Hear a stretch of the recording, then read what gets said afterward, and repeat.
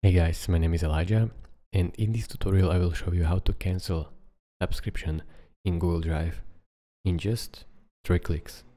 First click, go over here and click first get more storage. Then second, click on this gear icon right here on setting. And then third, basically click on cancel membership.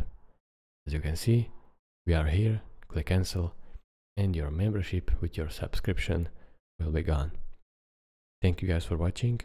If this video was helpful to you, consider subscribing, liking this video, and I will see you in the next tutorial. Bye bye.